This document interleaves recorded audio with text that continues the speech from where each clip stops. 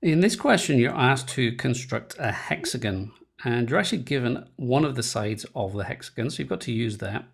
And when you're constructing a hexagon, you need to use a pair of compasses. So let me grab my compasses here.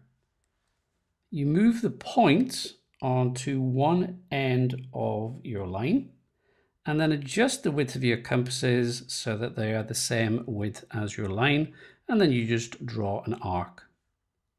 Put your compasses on the other end of the line and draw another arc. And where the two arcs intersect, that is going to be the center of a circle. So let's draw a circle. And if you notice, the circle touches both ends of that line. You then put your compass point back on one of the ends of the line and you draw an arc. And you keep going around your circle, moving your point to the intersection and drawing an arc. Keep moving around all the way. And last one. And from these intersections, grab your pencil and ruler.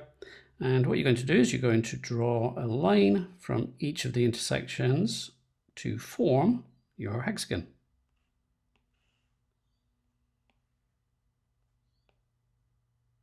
And there we go. Now obviously mine won't be as accurate as yours. I'm doing this on the iPad, but if you have a sharp pencil, use your ruler and be very careful with your compasses. You should get a perfect hexagon.